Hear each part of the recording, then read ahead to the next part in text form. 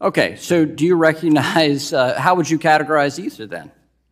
Look, I think that the general sweep of what Congress did, not just in the 30s, but as amended. I'm asking you, sitting in your chair now, to make an assessment under the laws as exist. Is Ether a commodity or a security?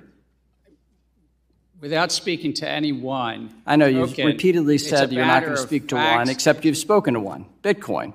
So I'm asking you to speak to a second one, the second largest market cap here. And speaking to the tokens, there's 10 to 12,000. If there's a group of entrepreneurs in the asking middle, about one. The public is anticipating a profit based on the... I'm asking you a specific question, Chair Gensler.